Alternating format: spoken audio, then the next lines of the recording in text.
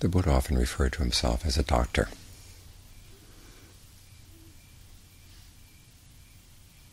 Treating the disease of suffering, offering a cure.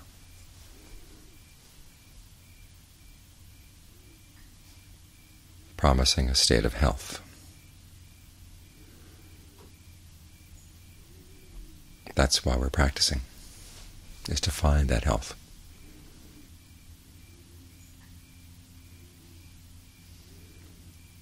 But as a doctor, the Buddha had a particular problem that regular physicians don't share, in that his state of health, or the state of health that he taught, was something that by definition we haven't experienced. Nirvana, the unconditioned.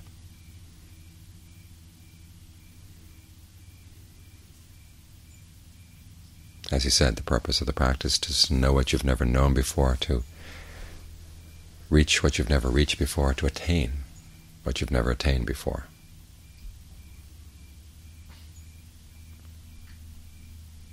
It's something totally outside the range of our experience.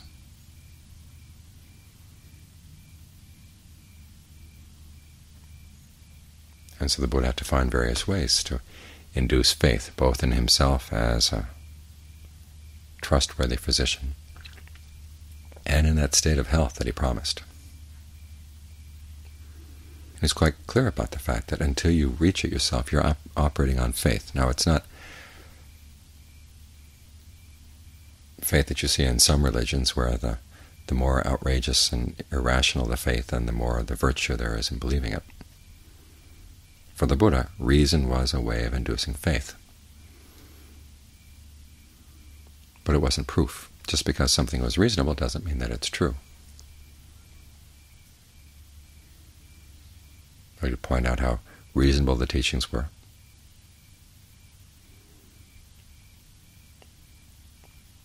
Occasionally he would use his psychic powers. But for the most part he relied on the fact that we're all suffering. That something deep down inside wants to find a way out. And we're not going to be satisfied with the kind of doctor who simply says, well, learn how to live with your disease.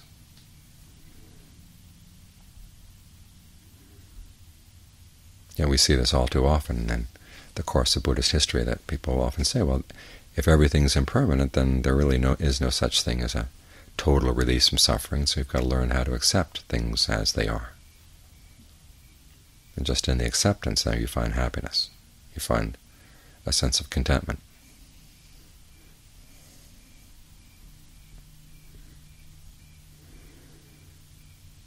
Which is okay if your daily life is basically okay. But it's really nothing special. And if you think of all the people in the world right now who are undergoing all sorts of misery, what kind of message is that for them? Well, just learn to accept your misery and you'll be okay. Or as I read someplace, someone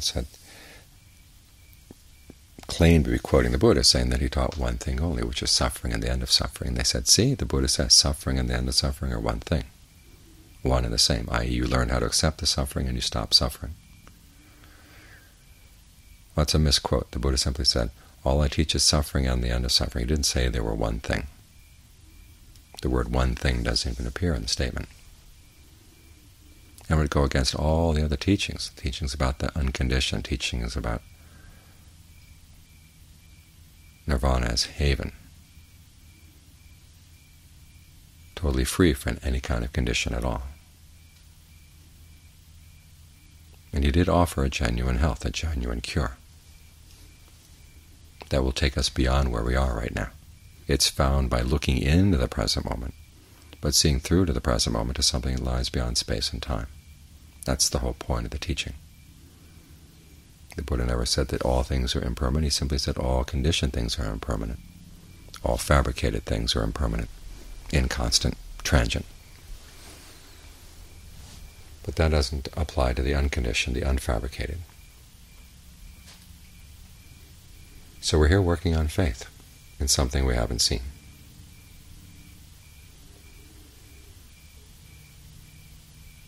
But as I said earlier, the Buddha is depending on our strong sense that we are suffering. He says our sufferings are like a person being faced with the prospect of being pulled into a pit of burning embers. He says, suppose there were a man, two other strong men had grabbed hold of him and they were dragging him into a pit of burning embers. Wouldn't he struggle to get away?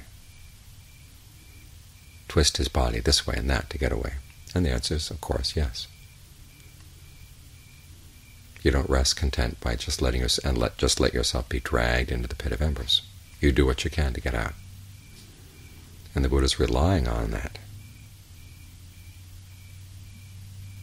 desperate desire not to suffer.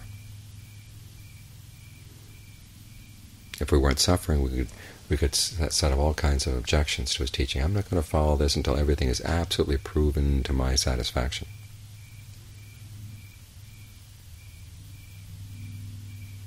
There was once a person who actually went to the Buddha and said that, and the Buddha refused to teach him.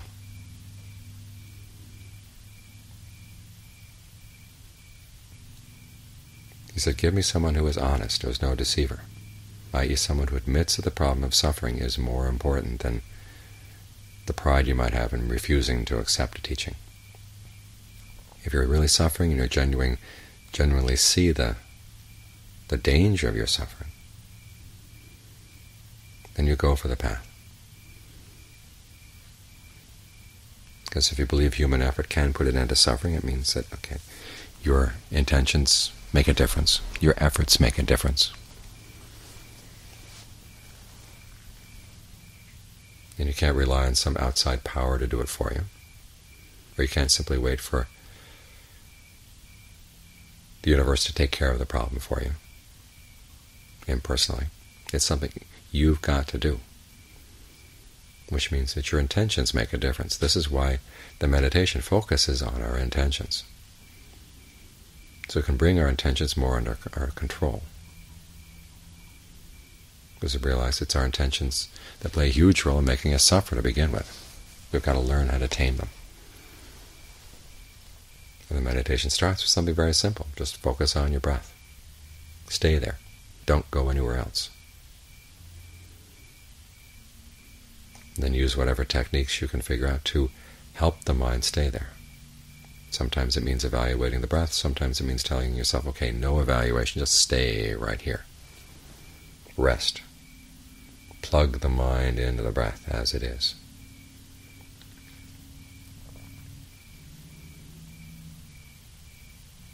In other words, the taming here also means learning how to read your mind, and then choosing from the various techniques that the Buddha offers. The precise technique that really fits your problem right here, right now.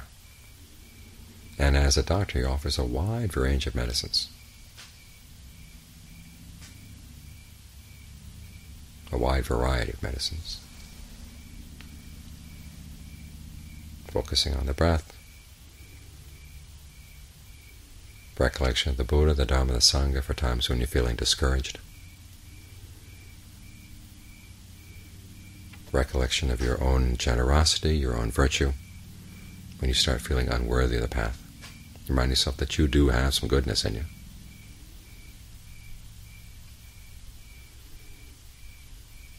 Recollection of the qualities that would lead to a birth in the heavenly realms, realizing that you have those as well.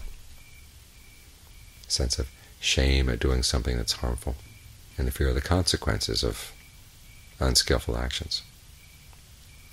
You've got those qualities too. Contemplation of the body for times when you're feeling lustful, looking at what you really have here in the body. If you were to take the skin off, would you feel lust for any body?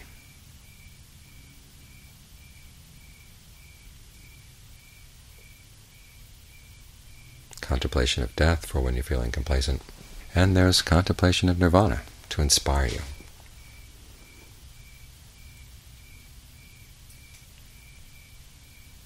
When you realize that there really is a way out of this, it's worth all the effort that you put into it. Because it is a path that involves effort. Going against your greed, anger, and delusion is not an easy thing. And it's all too easy to rationalize. Well, I'll save that for some other time.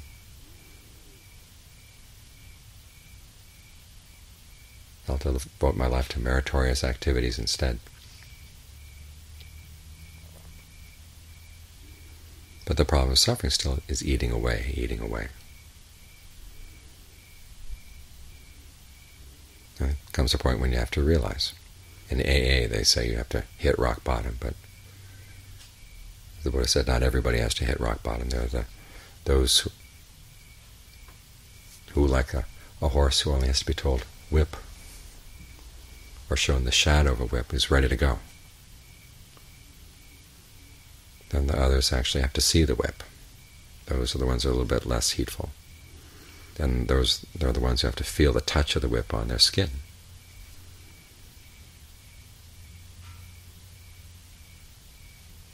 There are those who have to feel the whip touch into the flesh under the skin.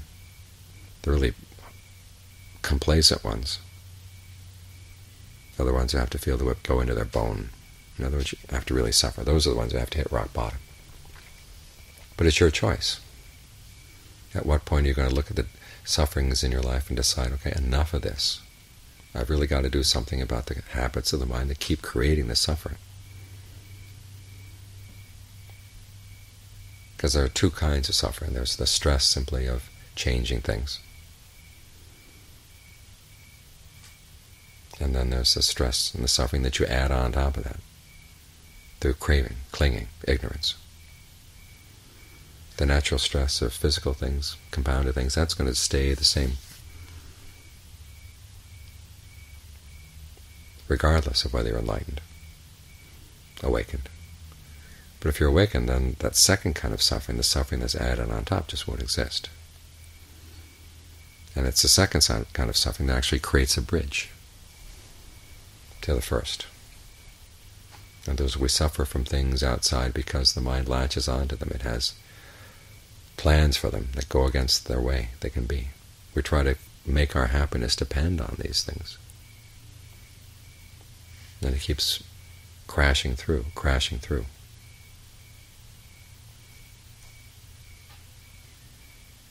So instead we learn to train the mind so that it can look deeper inside. So we can understand how and why we create suffering and how we can stop. And to see what happens, what's left there when we stop.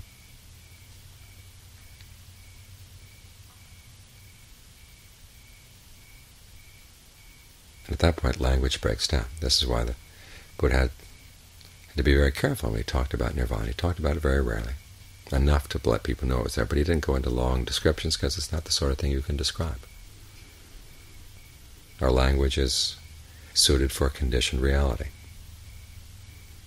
It both describes conditioned reality and it creates conditioned realities.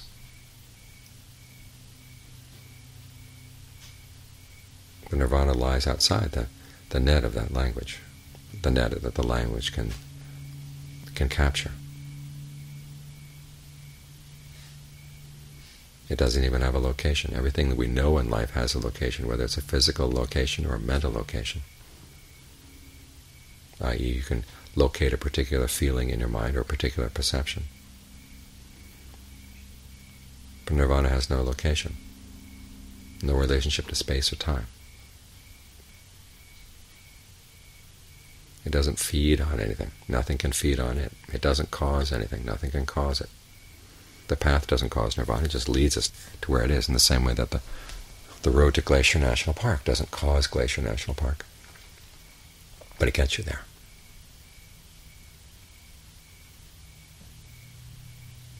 So even though we may not see Glacier National Park, we still, once we decide that that's where we want to go, we turn our steps in that direction and keep at it. Do what we can to encourage ourselves along the way, using whichever of the medicines the Buddha prescribes to treat the various illnesses that are keeping us away from the destination,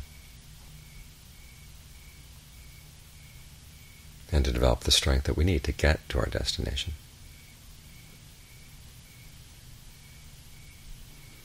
It may be wrong to focus on the destination all the time. As I've said many times before, if you're going to a mountain on the horizon, if you simply keep your eyes on the mountain while you're driving, of course you're going to drive off the road. But every now and then it's good to look up and see, yes, there is that mountain.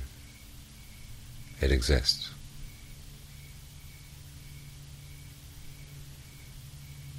Now for us, we can't look at the horizon and see Nirvana, but we have the word of the Buddha, his noble disciples, the great Ajahns.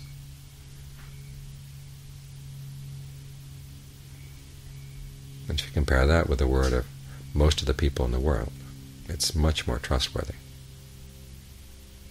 much more deserving of faith.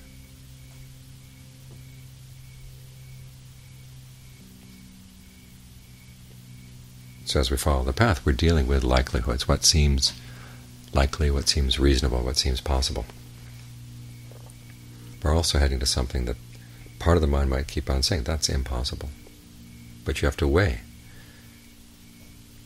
Question, how much more do you want to suffer? This is the only thing that offers a way out, an absolute cure for the disease.